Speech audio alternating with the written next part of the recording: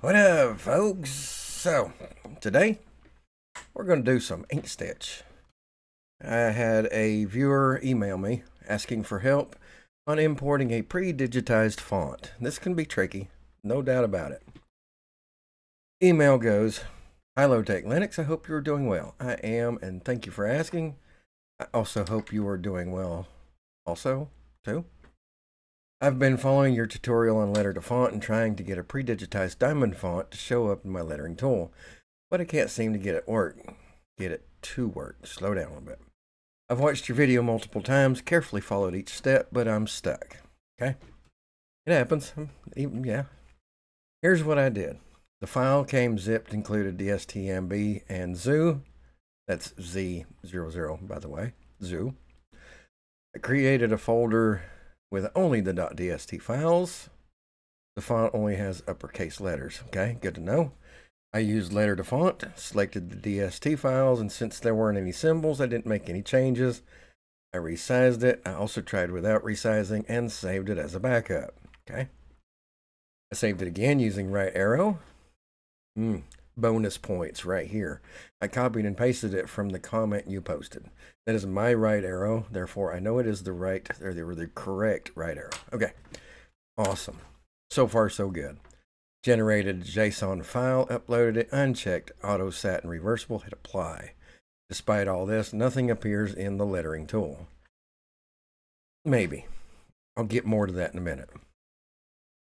I'm attaching the right arrow file and full zip font file for reference. Really appreciate any advice or suggestions. Thank you so much for your time. Thank you for emailing me, and I have no problem with, I love this sort of thing. And Inkstitch is awesome, so I don't program, so my contribution to Inkstitch is the educational aspect. So happy to do it. Okay, downloaded the zip file, which is this one, and the resulting extract gives me the diamond font folder, which is the one they got, and they created the SVG from the DSTs. We're going to take a look at that real quick, see what that structure looks like. Interesting design. We're going to hide that. It's not a rule or anything, but it's good to hide all of the letters, and then when you use letter to font, it'll bring the letter up for you. It's not a rule, or it's just my personal preference. But I do want to see some more of these because that was interesting. That's interesting. Oops, gotta hide that one.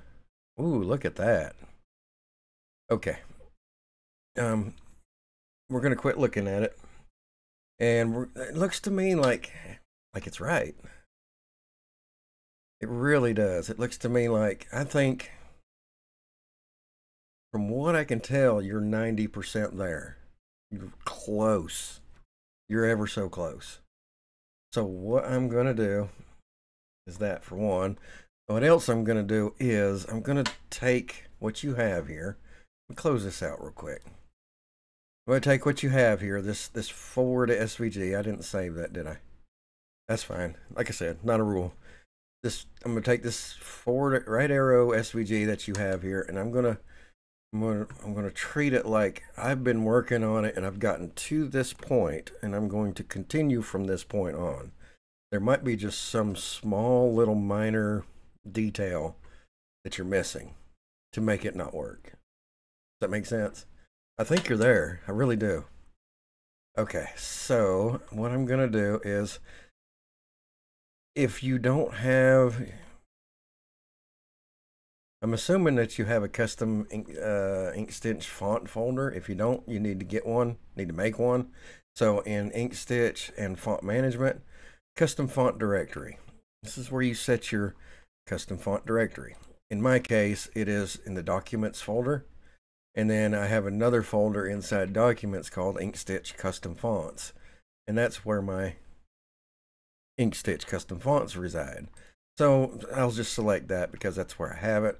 You can name it anything you want to, and you can have it anywhere you want to, as long as you have user writing privileges. You know what any of that means? hit apply. I already did that. Okay, so what that does for me is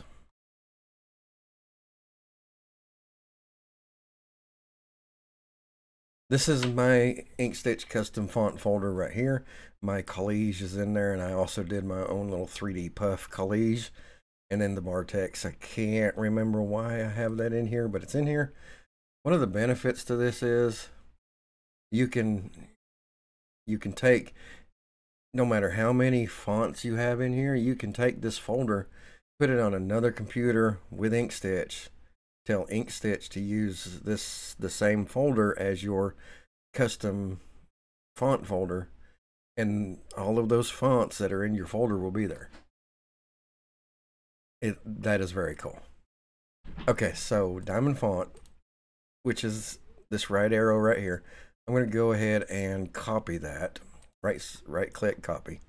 We'll come in here, right click your computer, whatever computer you're on. Some of these are going to be a little different, but basically inside your custom fonts folder, create another folder.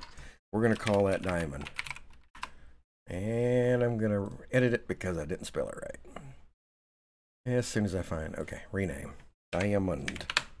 All right, so there's my diamond folder. And inside this diamond folder, I'm going to paste that right arrow SVG file. Okay, we're almost there. Okay, from here, we're going to fire up Inkscape if it's not already. You do not have to have the file that you're using. You do not have to have that right arrow file loaded up in order to do the next part, which is create the JSON. Go to Inkstitch, Font Management, create, generate JSON. So from here, we're going to generate a new JSON for this, and we're going to name it diamond. And diamond, we're going to point it to that diamond right arrow SVG. So far, so good. No errors. I don't think any of this applies. We'll go into settings. You said it's capital letters only, so force letter case is going to be upper. Auto route satin, don't think so. Not reversible, not sortable, I don't believe. And then kerning, we're just going to leave everything else on default. That should be it. It should give us a working, something to work with. Hit apply. It is done. Hit close. So now what we need to do is try it. See if something shows up. So if I go to lettering, on this drop down, I want to see diamond. Since it's alphabetical order, at least on my machine, there is diamond. So it is working at this point.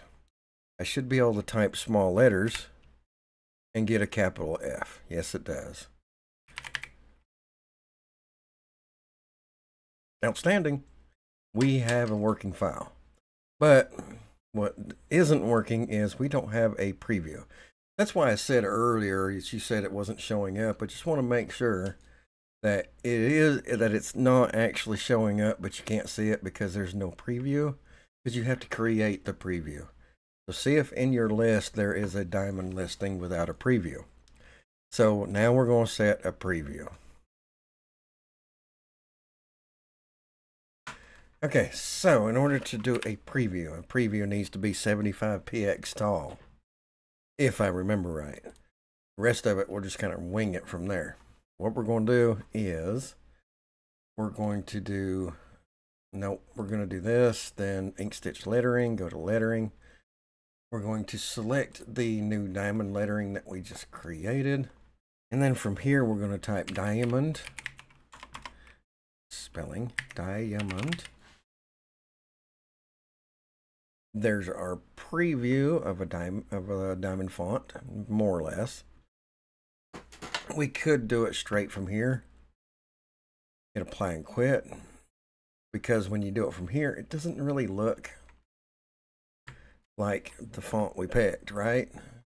Exactly. So, a couple ways we can do it. We can do it from the lettering picker.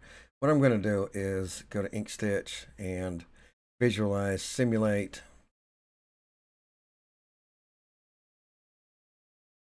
Zoom, zoom, zoom, zoom, zoom, zoom, zoom. And I have to, why is it doing that? Okay, that's fine. Let's do this pixel. It doesn't matter. Inches, 10 inches doesn't matter. Bring it down. Now we're going to preview again.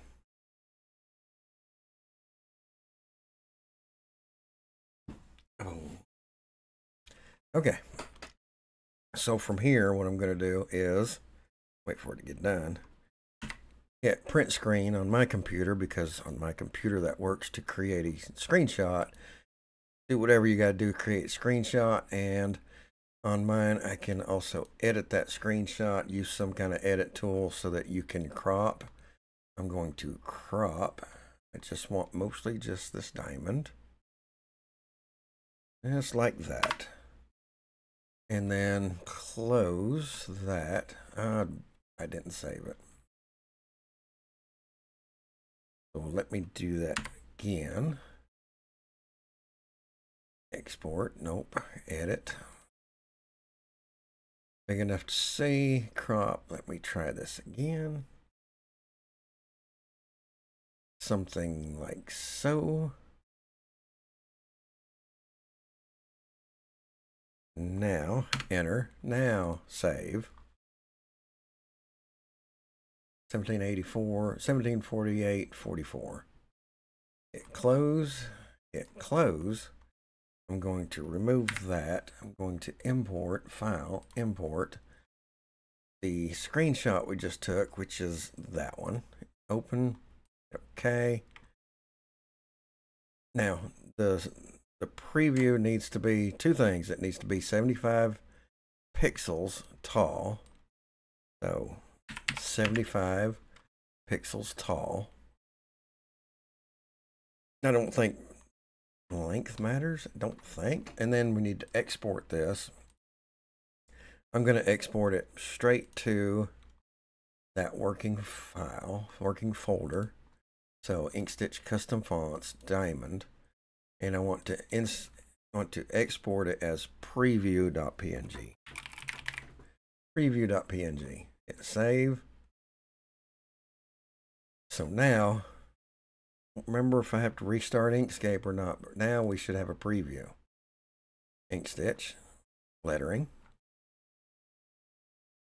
Do the drop down. There it is. It's not very good, but there it is.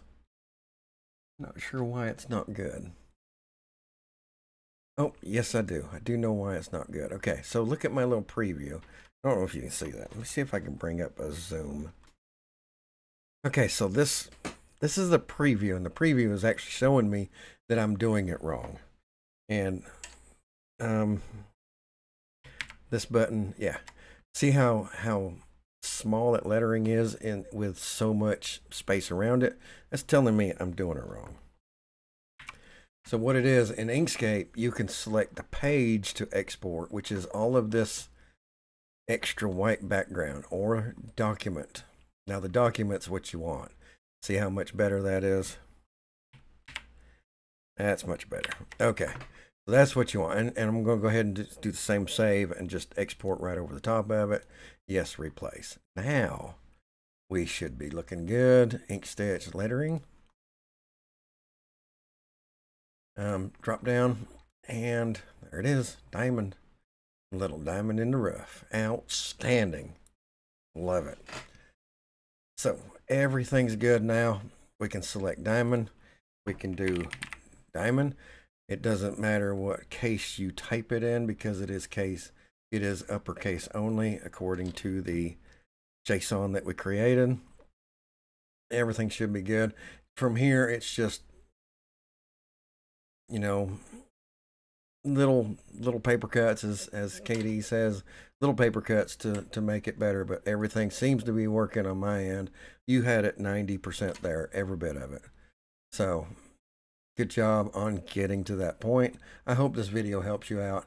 Please follow along in this video and see if there is a step that you missed as you're following along, but I am also going to send you back this folder in a zip file so that you can have it. If you do everything and it still doesn't work, try putting my folder in your custom stitch, custom Inkstitch fonts folder, and see if it works for you then. I don't know. Other than that, I don't know, but thanks for hitting me up for help. I hope this helps. Please let me know. I'd love to know. And that is all for this video. And as always, thank you so much for watching.